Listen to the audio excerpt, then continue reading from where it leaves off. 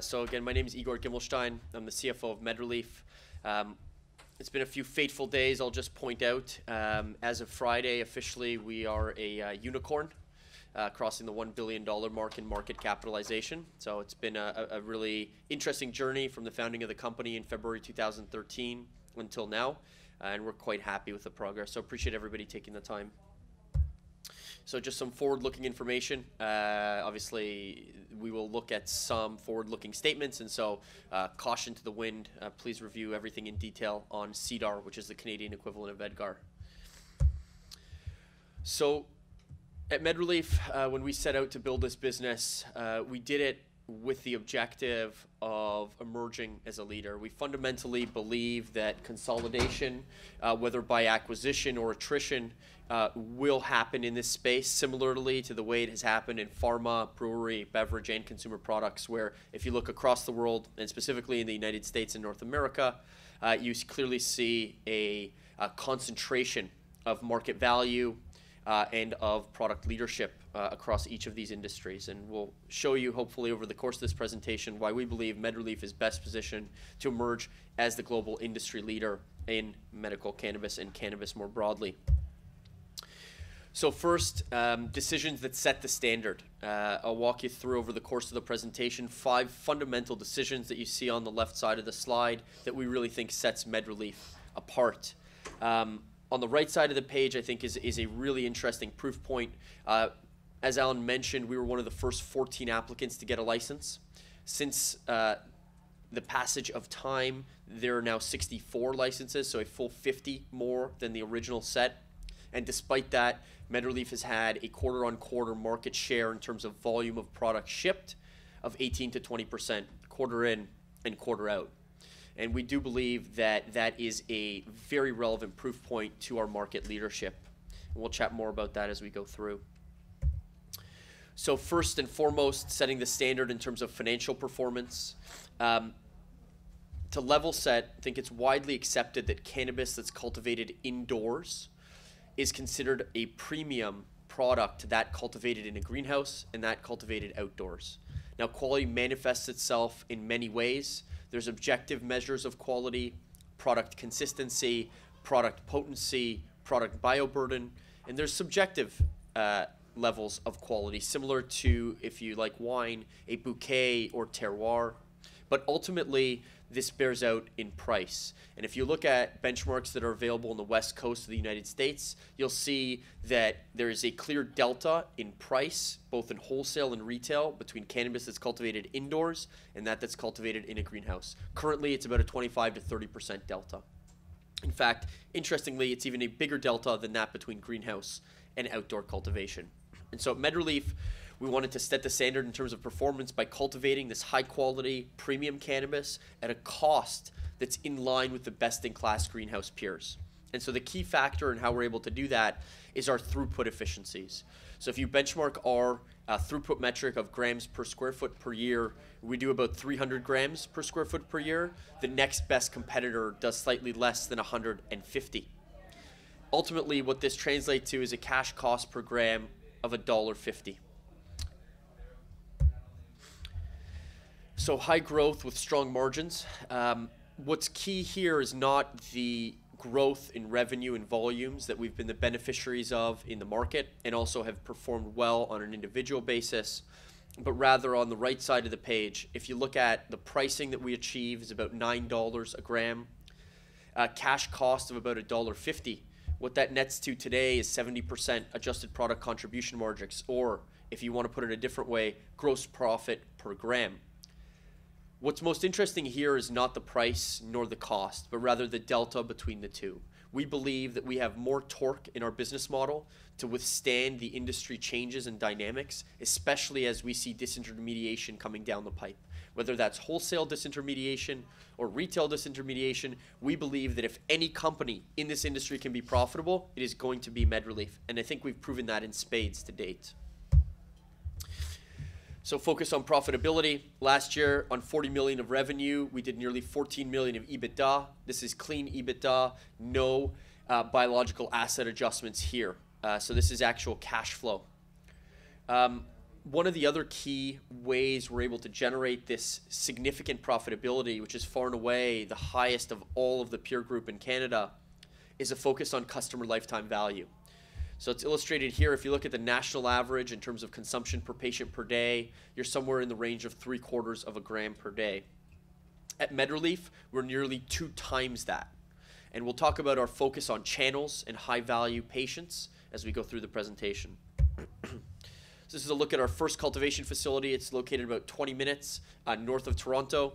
It's in Markham, 55,000 square feet, 23,500 square feet of cultivation. And if you think back to the metric which I described of 300 grams per square foot per year, you multiply that on the 23,500, gets you to about 7 tons or 7,000 kilograms of annual capacity.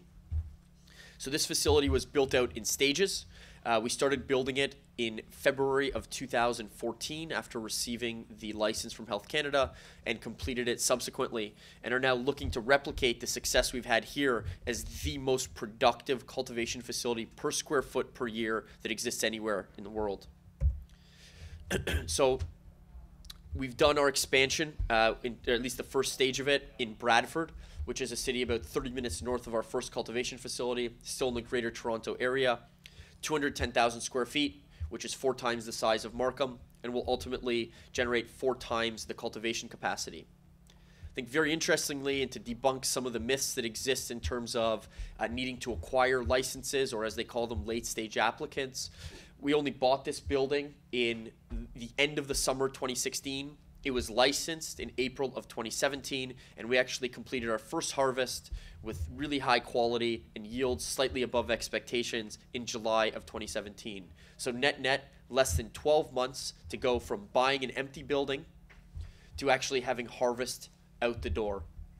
And I think what that shows is an ability to navigate the regulatory framework and an ability to deploy capital effectively without needing to pay anybody a multiple of asset value in order to take over their operations.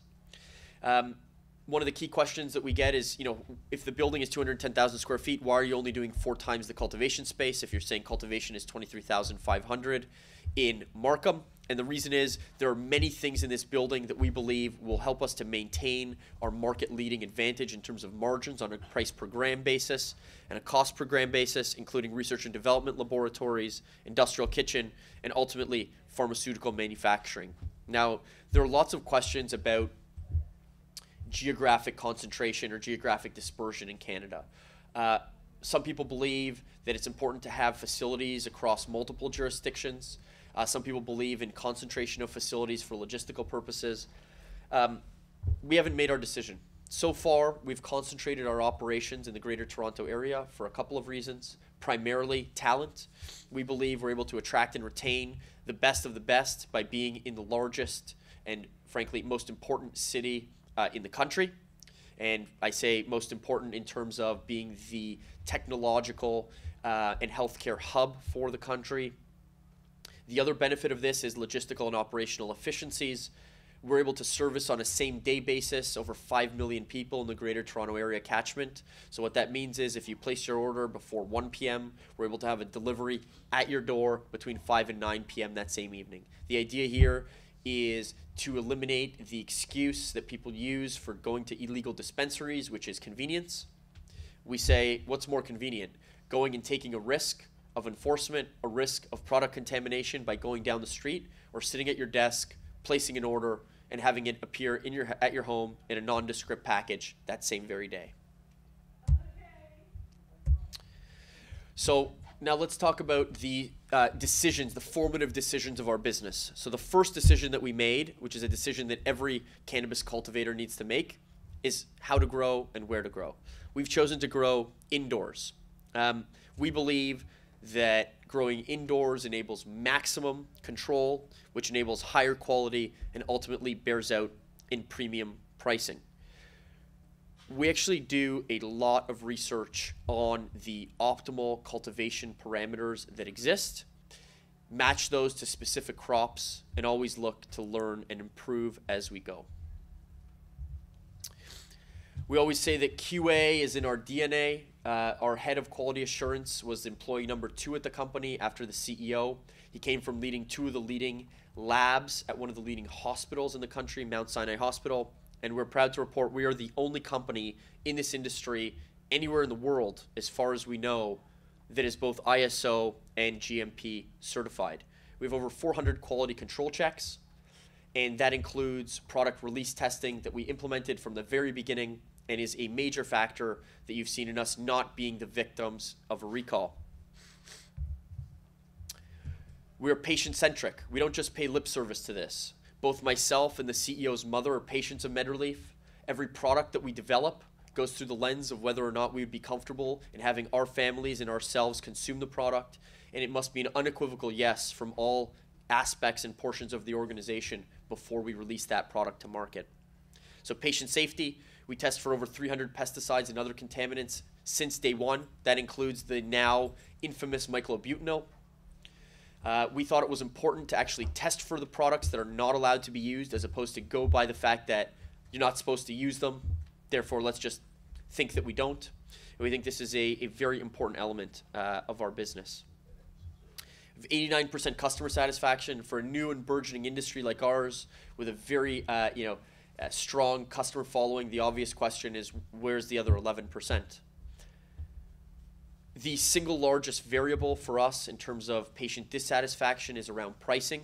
Unfortunately, as we chase returns and return on invested capital, price is something that we're very comfortable with, and so we're very happy sitting at about this 90% level.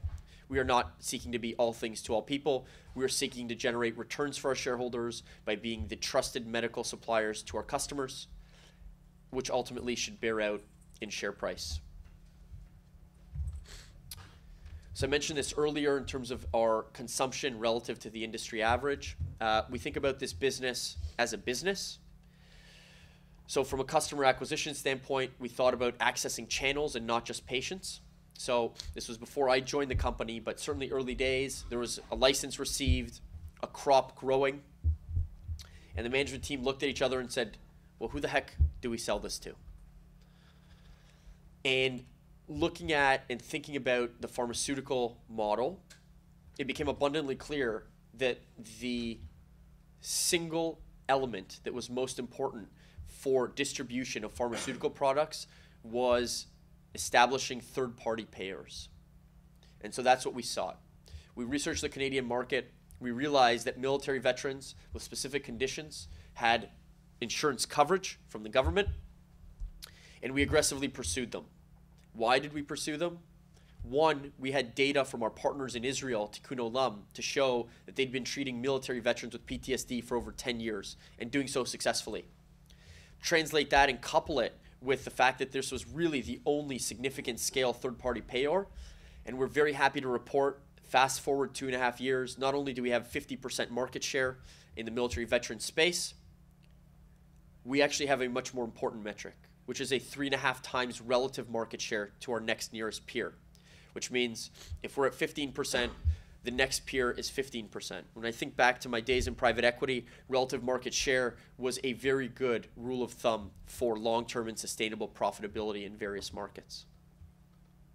And so with that, given that only 5,000 to 6,000 veterans are serviced today in the market, and our data shows that out of the hundreds of thousands that exist in Canada, at least 40,000 would be good eligible in terms of condition and good and eligible in terms of third-party payer coverage from Veterans Affairs Canada. We've set up a business to go and seek out those veterans and get them the medicine that they desperately need and deserve. At the same time, we've deployed our analytics to identify other high customer lifetime value segments. And so I'll chat about two of those briefly. For the Americans in the room, healthcare spending accounts are akin to flexible spending accounts in your insurance terminology. In Canada, cannabis, medical cannabis specifically, is an eligible medical expense. And what that means is that it is de facto eligible for these healthcare spending accounts. Couple that with the fact that our data shows that 40% of the dollars in healthcare spending accounts in Canada go unused on an annual basis. And we see a large and significant opportunity for high profitability by accessing this channel. And so we're out deploying resources to educate organizations and their staff about using their existing healthcare spending accounts. And we've also partnered with a mid-sized insurance firm called Benefits by Design, BBD, to implement a cannabis-specific flexible healthcare spending account that can layer on top of the existing insurance coverage. Ultimately, this will play out in employee benefit plans. The Manulifes, Sun Lifes, Great West Lifes of the world do need more actuarial data before they can make a determination about inclusion. But ultimately, we believe that this will be, over the next several years, covered by insurance for certain conditions with certain formulations. I think you see the beginnings of that with one of Canada's largest employers, which is the Weston Group, Loblaws and Shoppers, implementing for their own staff employee benefits coverage specifically for cannabis. You've also seen some of the leading unions in the country, OPSU, the Ontario Public Service Employees Union, and LIUNA, implement this for some of their staff. And so we think the train has left the proverbial station on this front. We just need to supply the data to the insurers to get the actuaries comfortable with pricing for inclusion in the general formulary. We're a science-focused company. We employ more PhD and master's level scientists than any of our competitors. Right now, we have 12 PhD and master's level scientists. They span the spectrum in terms of plant genetics, plant molecular biology, bioprocess engineering, food science, biochemistry, clinical research, and analytical chemistry to underpin the entire organization. We've also been very fortunate in an ability to establish in-kind partnerships with academic institutions, some of the best and brightest in Canada, and look to replicate that across the world. So you'll see lots of publications coming from us, the first of which will be together with Sunnybrook Health Sciences, one of the most respected healthcare institutions in Canada, in the Journal of Pain Management, and you'll see that over the coming months. Just to give you a sense of how we think about the world and why we're able to create what we believe is a long-term and sustainable competitive advantage in terms of our cultivation yields. It is not simply that we produce 300 grams per year and our peers produce 150. We're not naive enough to believe that that in and of itself is long-term and sustainable. We are no smarter than anybody else, and they too will figure out how to get to 300. What we have done, though, and you'll see this permeated across all facets of our organization, is create a very robust process to capture data with a continuous improvement mindset such that we can continue to innovate and stay ahead of the curve. So to give you an example, in our original facility in Markham, we had 10 cultivation rooms. For simplicity, let's assume a 10-week grow cycle, when in fact it is less than that. So if you take a 10-week cycle with 10 rooms, you end up with 50 harvests per year. 1 harvest per week for simplicity. That means that each and every week we capture data across all of the inputs. And remember those 7 inputs that I put up on the indoor slide. We've got temperature, humidity, CO2, we've got feed, we've got lighting, we've got plant formation, and pruning techniques are the 7 primary variables that we use. And we take all of the inputs and we correlate them with the outputs, both quantity and quality. We use multivariate regression and correlation analysis to determine which variables at which points of the growth cycle are actually making a difference for specific strains.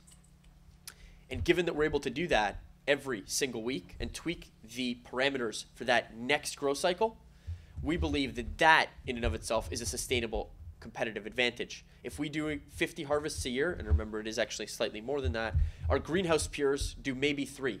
And so it will take them a full 20 years to capture the same amount of data that we've captured to date. We will continue to do this. Our Bradford facility has 19 rooms, different configuration, larger size, continuous improvement across all facets, not just the inputs, but also the physical infrastructure. We do believe in producing premium cannabis, so we've got our exclusive license on the Ticuno Lum varieties, which have a lot of patient data associated with them over the last 15 years. We've got over 15,000 seeds in our seed bank. We've got over 200 genetic varieties across a very robust breeding program. If you look here at the photo on the left side, you see those are 2 actual strains that we have, and you can see the genetic differences in those even with the naked eye. Product lines, we actually, as of late last week, this is a dated slide, we do have 20+ dried products. We have 4 oil products, 4 capsule products. We were the first and we're the only company to be selling pills, which is a real game changer for physicians. But actually, as of last week, we were the first company to get licensed with topical creams. And so we now have a 4th product line. Turning a little bit to sort of the enophile or the wine lovers in the room, there is an element of subjective quality here. The leading consumer review company in Canada is Lift Cannabis, and we've consistently won awards from them in first place across a variety of categories, CBD, sativa, indica, and the like. Turning to growth drivers, really there are 4 key growth drivers here. There's the existing medical market, which will continue to grow. It's only fractionally penetrated today, between 200 and 250,000 patients in the program. Health Canada estimates 450,000. Our back-of-the-envelope math suggests something closer to 2% of population and 700,000 patients. There's also new product categories, and topical creams falls into this.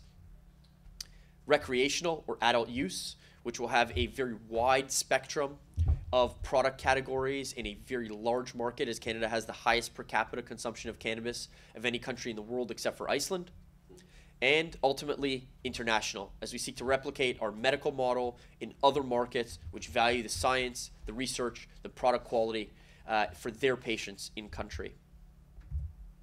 Talk about these one by one. The annualized market size today is about 350 million.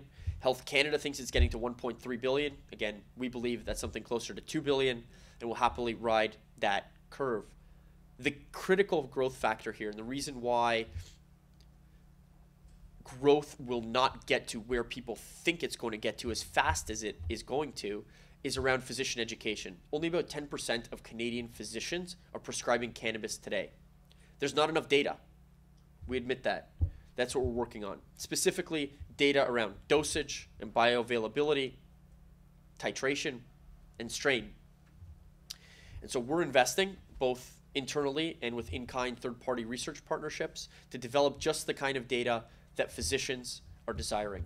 Clearly, combustible cannabis or combustion of any kind is not in a physician's toolkit. And so until we were able to put out oils and pills and now topicals, physicians were very reticent to actually prescribe a patient to go and smoke something. And this is really a game changer that we see evolving very quickly over the next year or two.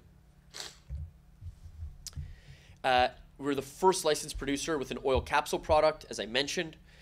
Today, extracts comprise about 15% of our top line revenue. Ultimately, in Colorado and California, they comprise 50 to 60%, albeit with the caveat that they have more form factors. As our government allows more form factors with higher concentrations, there's no reason that our market should not be somewhere around 50-50. And if you think back to the slide I showed around average price, clearly the price on value-added extracts is higher on a per gram equivalent basis than it is for dried cannabis. And so we see this being incremental to our profit margins on a per gram basis as we reach sort of a median in the industry. Again, we do have a proven ability to launch new and novel products. Now, there's been 2 categories that MedReleaf has been first and only. One is pills and now topical creams. We'll continue with that robust pipeline. The recreational market opportunity. So this $5 to $9 billion number comes from a seminal report from Deloitte, oft referenced. We like that report. We have a good relationship with Deloitte. And so we actually hired Darren Karasiak, who was the head of the cannabis consulting practice there, to run our recreational strategy.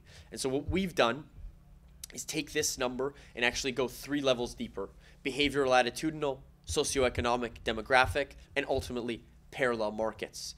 Think choices in coffee, in beer, in cars, in clothes. We're data-driven and expert advised, and we've actually developed 2 brands based on our customer information that we think will service the various segments of the market where we believe we can be most profitable and have the highest relative market share.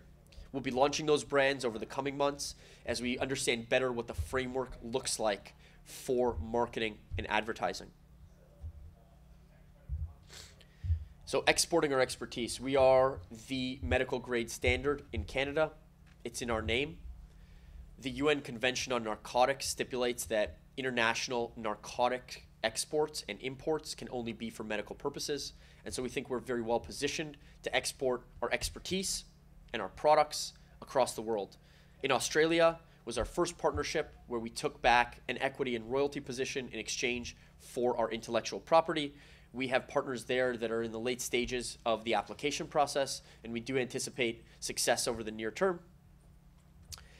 In Germany, we are participating in the domestic cultivation RFP We made it through to bid on all 10 lots. From what we understand, there's 10 companies across the world, the bulk of which are from Canada, which are in a similar position as us, and we'll work that through the process over the coming months.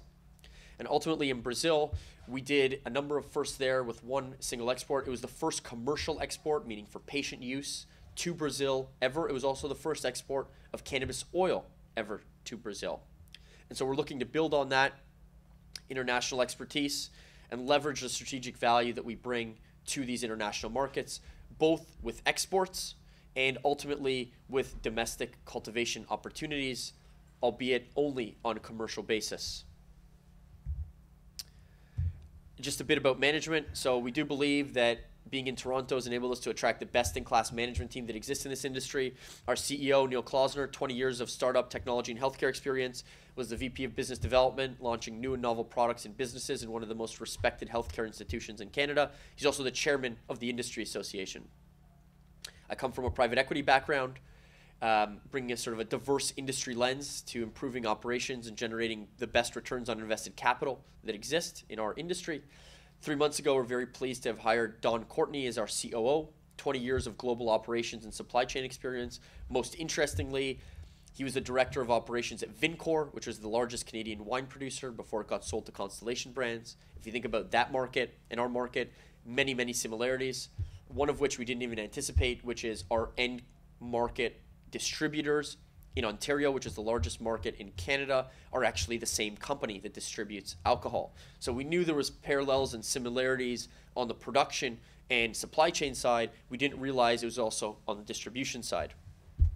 Eitan Popper, one of our co-founders and our president, 15 years of large-scale international infrastructure project development. He's a master's in fluid dynamics from Stanford as well as an MBA. Angelo was employee number 2, our VP Clinical Affairs and Quality Compliance. Let's just say that the air quality in our rooms, our cultivation rooms, is the same as operating rooms. They're called Class A clean rooms, operating rooms in a hospital, and that is all from Angelo's foresight. And Darren, as I mentioned, was VP Insights and Advisory at Deloitte, where he was the leader in the cannabis practice. I think importantly, management owns a significant portion of this business. A very material portion of our net worth is invested in this business. We ride sidecar with the rest of our shareholders. So to wrap up, we do believe that this industry will have a shakeout over the next number of years, whether by consolidation or otherwise, and we believe that winners will emerge and dominate, and we believe that MedReleaf will emerge as the winner in cannabis. Thank you, Igor. What's your extraction method? We use supercritical CO2. Very simple reason, because it is not the most efficient technique. Ethanol extraction and frankly even butane extraction is more efficient, but it's not safe for kids with epilepsy. Ethanol, you need other co-solvents, and same with butane to get the product out, and then you have to actually post-process it in order to get rid of the trace elements. We're just not comfortable with that. Again, the lens being that we are patients. I'll give a quick anecdote on butane.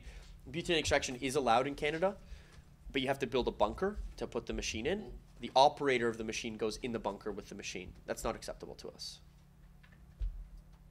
I had a question on capital allocation. You guys did your IPO, you're overcapitalized in some ways, but I'm sure you have some things that's earmarked for besides working capital. What are the highest priorities? Sure. So I think capital allocation is really what sets us apart. So just to give a quick history, we raised about $15 million at the outset of this business over the first year. Every single financial metric that you see was generated on the back of a $15 million investment and not a dollar more. Last summer, so summer of 2016, we did the largest private, non-brokered capital raise ever done in the space. We raised $25 million. We deployed that capital to buy our Bradford facility and to start building out the infrastructure there. Then, as Alan pointed out, June 7th, we did the first ever long-form prospectus IPO ever done in this industry. We raised $100 million, which was the largest capital raise ever done in this industry. We earmarked $40 million from that raise of the $80 million of treasury to finish building out the Bradford facility. We earmarked $15 million for pharmaceutical manufacturing capabilities and a couple million for product development. Ultimately, Couple that with the fact that we're the only company in this industry that has commercial credit from one of the big 5 banks in Canada. And we have about $40 million of excess capital that's not earmarked today. We're very opportunistic. Both myself and the CEO come from a capital markets background, so we understand M&A. We will not sort of discuss here what exactly that capital is going to be used for, but needless to say, we expect to generate similar returns for our shareholders in the same way that we have in the past. Clearly, if today we're an 18% market share, and ultimately we anticipate just the Canadian recreational medical markets to be somewhere between 1,000 and 1,500 tons per year, let's take the lower end of that and go to 1,000. Our Bradford and Markham facilities can only produce 35 tons at scale. So you have to only make a leap of faith that we'll go from 18% to 3.5%, and we'll still sell every gram that we produce. Clearly, 3.5% is untenable for us, although we don't think about the world in terms of overall market share. I think any company that defines market share in the single digits is not defining their market appropriately. And so we think about relative market share in the significant markets that we look to service. And so that is where we'll deploy the rest of the capital. And do you think any new builds would be only like you're doing now, indoor, or might you consider other? We would definitely consider all types of facilities. There's different uses for end products. Greenhouse builds and hybrid greenhouse builds are much faster to go to market, albeit by our calculations generate slightly lower returns over the long term. In cases where speed to market and raw material, so extract specifically, is important, we would certainly consider that. So we are very opportunistic. We don't make decisions in advance of actually understanding the landscape that's available to us, and so we're evaluating many things. The one sort of point I'll make on it is we are very judicious in the way we allocate capital. It has to make sense from an operational, logistical standpoint and not just work well for a press release. Go ahead. Been to your facility. It's incredibly impressive. I just want to know what your plans are for the U.S. market. Are you guys planning on coming here? What's the run on that look like? We understand the U.S. is the largest consumer market in the world. We understand that it's also the largest market for cannabis. Unfortunately, the way the regulatory framework is today, we're sort of locked out of the market for a couple of reasons. I'm not so fussed about the capital markets, but more so about our institutional investors. So if you look at the recent filings, and I mentioned this on the panel earlier, JP Morgan's Global Healthcare Fund, so JPMAM, was a significant investor in our IPO. They have Chase, feet on the street, and there are several other investors like that, which would like us to focus on Canada and the international platform that it has established for us. Couple that with our bank financing, and it makes it challenging to pursue the US. We're not ruling it out. There's always opportunities, and we'll make the decision that's going to generate the highest returns for our investors, broadly spoken. But today, there's nothing specific we're looking at the United States. Do you have, or can you maybe just talk a little bit about the process that's going on in Germany with the 10 applications that are in there and the timeline that you expect to occur, and then maybe when you might hear, either kind of a yay or nay? Sure. So there was the original process, which was an RFP by the EU regulations. It asked for submissions to actually then put in the real RFP. So this was basically a pre-clearance. You didn't have to put in economics, you just had to put your qualifications. And so 10 companies were selected as far as we understand it, one of which is MedReleaf, to bid on the 10 lots that exist. Ultimately, that RFP is insignificant in terms of scale relative to what we believe the German market opportunity is. And what I mean by that is 85 million people, mandatory insurance coverage, very westernized medicine program, and very sophisticated regulatory framework. 2,000 kilos, which is all 10 lots combined, by our calculations is 3 to 5 business days of product. And that's an RFP for a full year. And there's a number of reasons why they might have done it that way. I'm not going to speculate why that could be, but we are participating. We think it is a very interesting foot in the door. What we are concerned about is the uneconomic behavior of some of our peers. And so we are evaluating very carefully the pricing and the capital investment that's required there. Needless to say, Germany is a place where we absolutely want to participate, where we will participate in one way or another.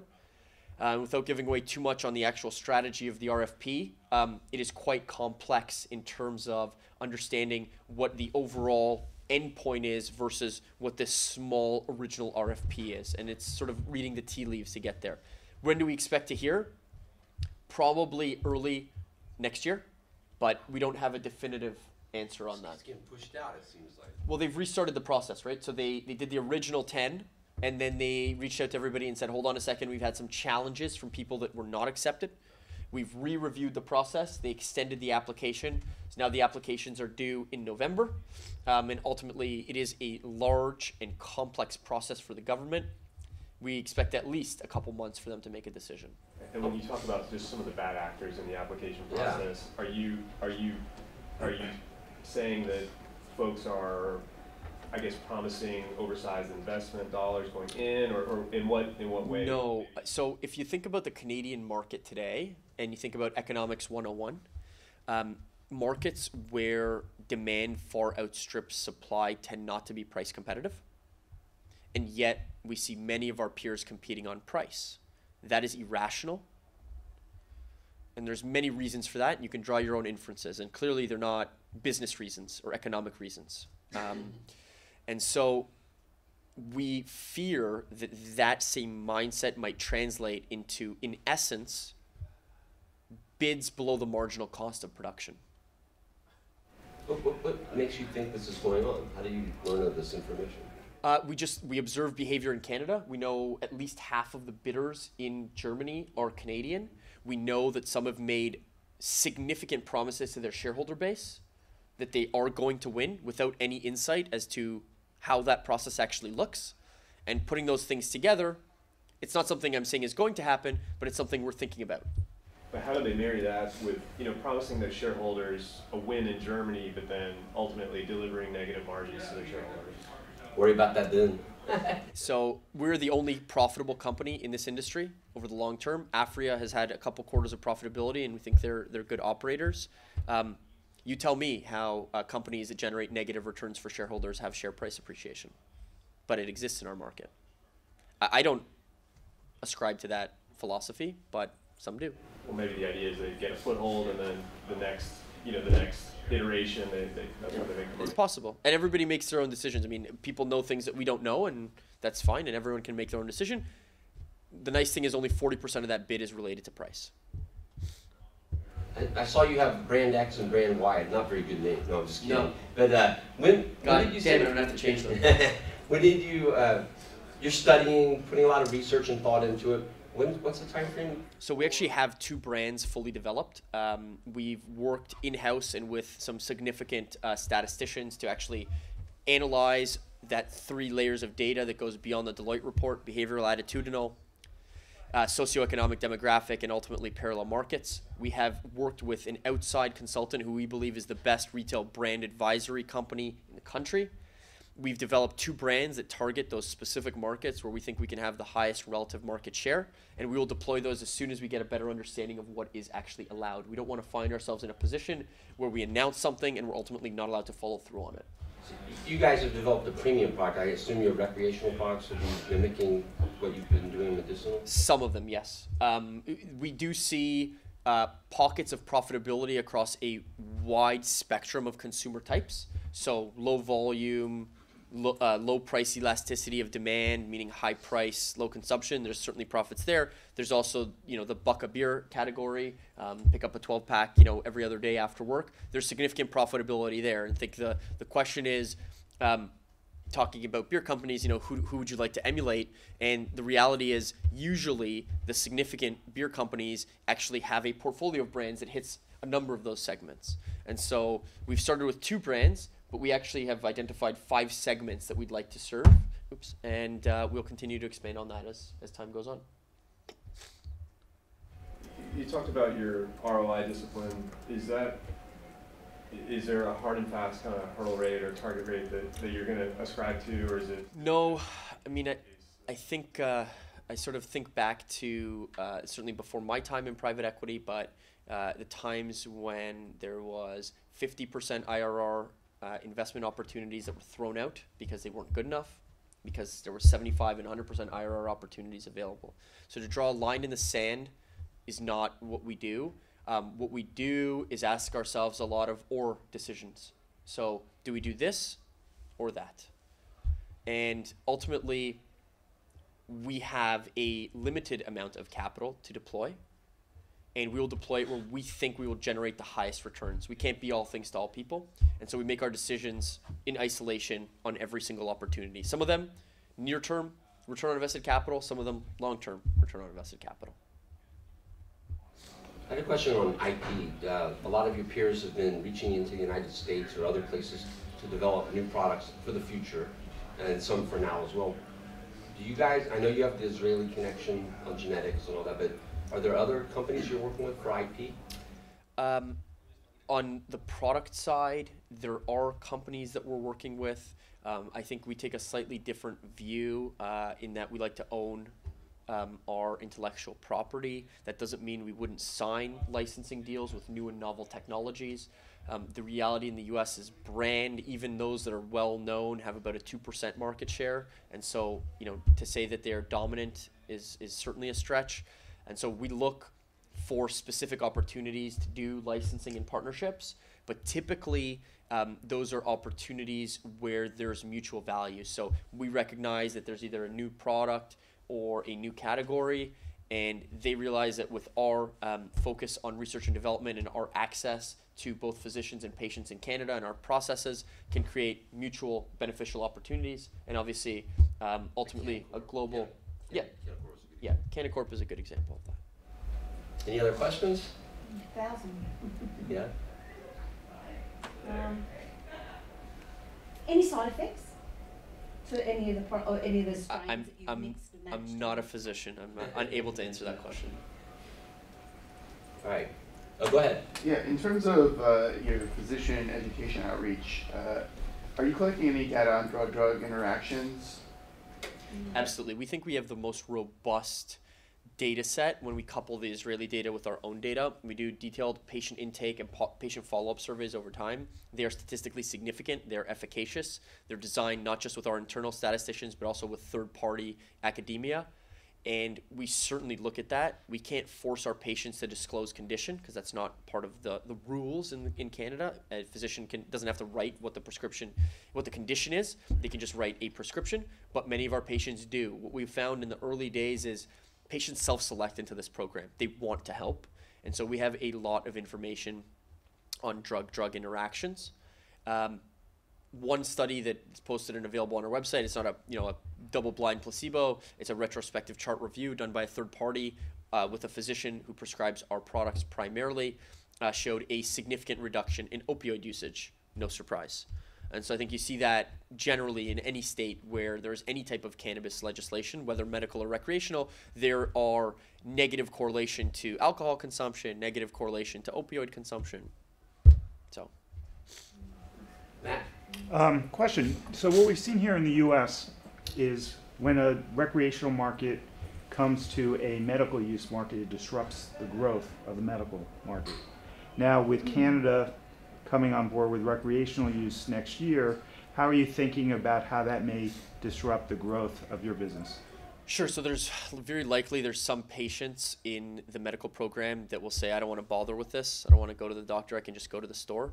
But ultimately, we actually think that it is possible that from a physician standpoint, now that they know that somebody can just go to the store and buy it, they may actually be more inclined to prescribe. That way, at least they can monitor sort of the regimen that the person is on. The other element is economic. So if you look at Colorado, if you look at sort of what we expect in California, 2% of population to stay in medical, even though there's a parallel recreational program. We anticipate nothing different here. There might be a little blip in the beginning. Ultimately, it's the same input, the same product that goes across both markets. So in the long term, we don't see a particular challenge, especially given that taxation will be different. And ultimately, insurance coverage will only be available for those in the medical market. And Is it sold at the same price? There is no recreational sales today. So there's only a direct-to-consumer channel, so we don't know ultimately what the pricing is going to be. We know that the excise tax that will be levied on adult use cannabis will not be levied on medical cannabis, even though it could be the same. 10% is what they're talking Yeah, they're saying $1 a gram, 10%. There's sort of a Yeah, dollar. yeah, yeah. And then sort of as a follow-up, so what we're also seeing in the U.S. is that the bifurcation of a market really doesn't exist or won't exist, and that we're seeing a combination of the two.